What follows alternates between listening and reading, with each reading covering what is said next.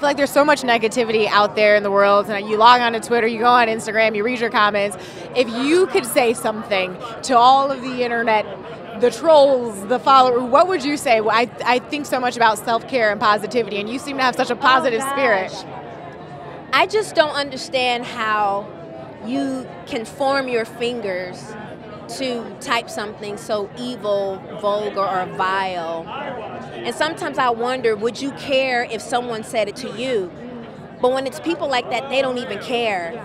And you almost literally, it sounds like grandma, but you almost have to just say a prayer for people because you don't know what the root of why they want to put their misery out onto other people.